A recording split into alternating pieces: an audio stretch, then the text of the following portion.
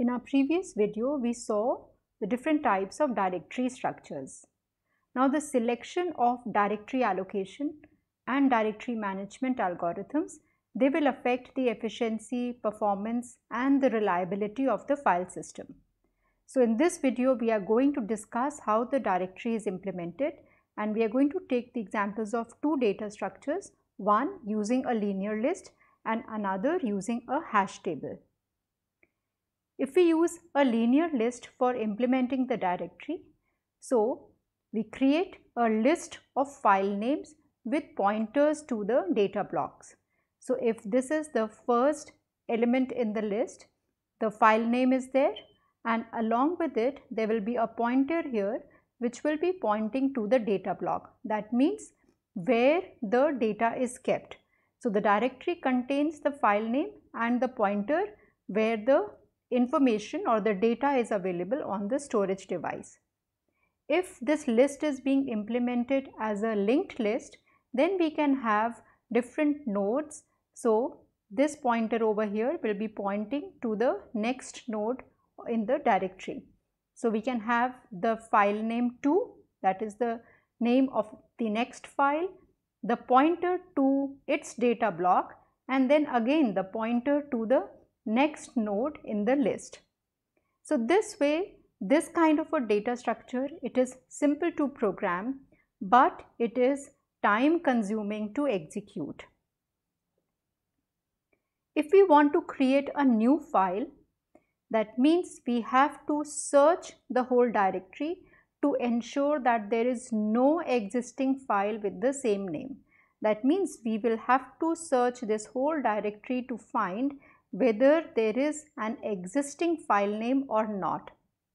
If there is no existing file with the same name, then we will add a new entry at the end of the directory. So suppose this was initially the end of the directory, then a new file entry would be made over here with the new file name, pointer to its data block, and then null over here if this is the last entry.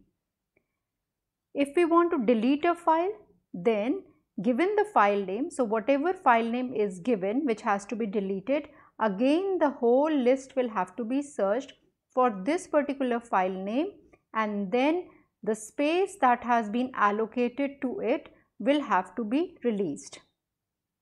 Now if the space has been released for a deleted file, and if we want to reuse that directory entry, so suppose if this was the space that was released, if file name k was deleted, so there is an entry over here which does not have any information now. So this space, this directory entry can be reused.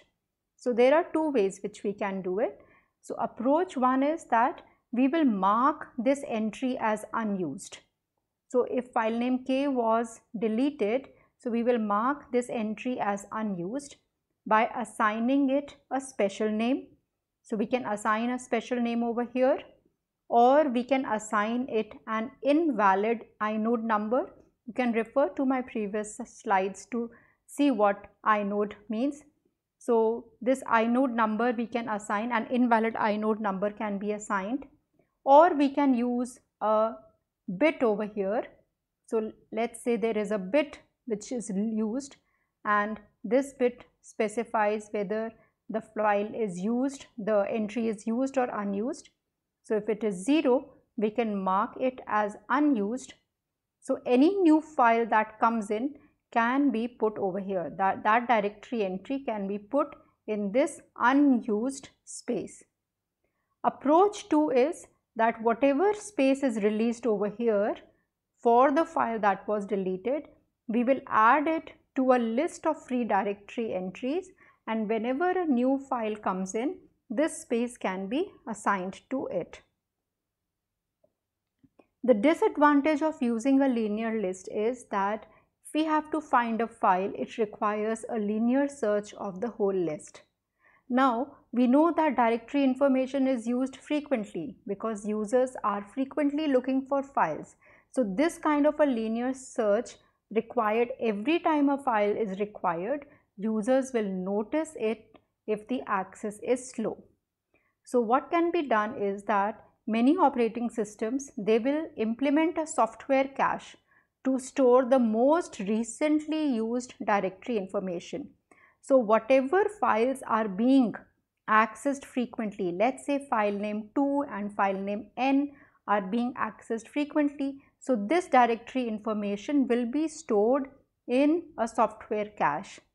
So now when the user wants to access that file again, the cache can be checked, and if it is a hit, then there is no need to reread that directory information from the secondary storage.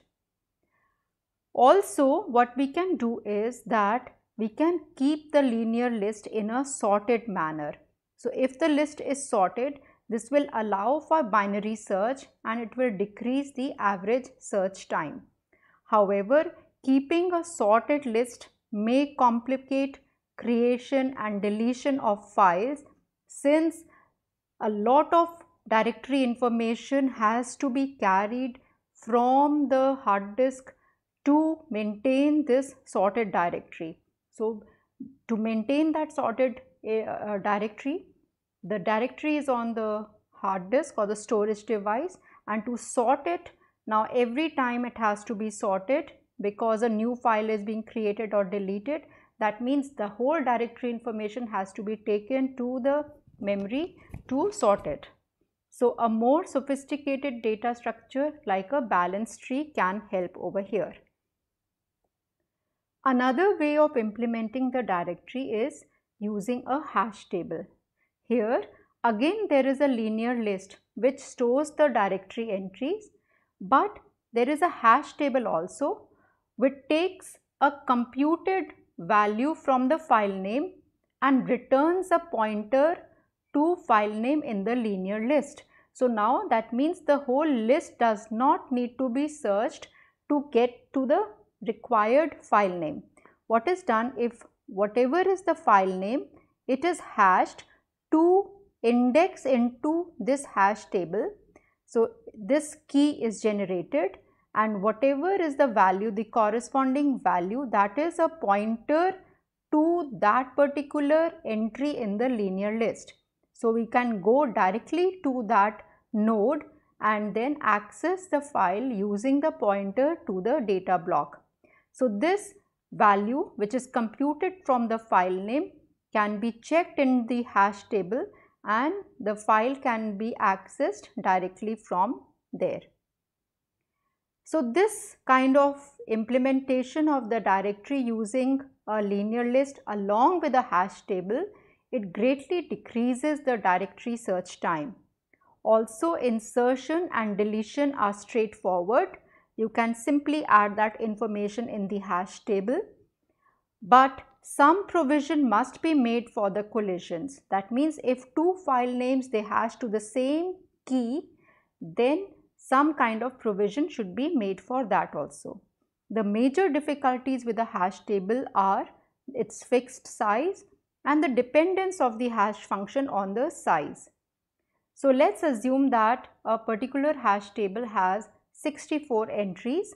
That means the hash function will now convert the file name into integers from 0 to 63.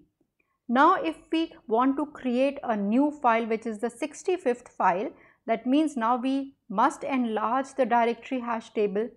So let's say earlier it was just having 64 entries. Now we are enlarging the hash table and now we make it 128 entries. That means now again the hash function has to be changed, which should map the file name now from range 0 to 127. And also the existing directory which was having these initial 64 entries, they must also be reorganized to reflect the new hash function values. So now whatever entries were there in the initial hash table, they also need to be mapped such a way that now they map to this new entries in the 0 to 127 range. So this is two ways in which a directory structure can be implemented.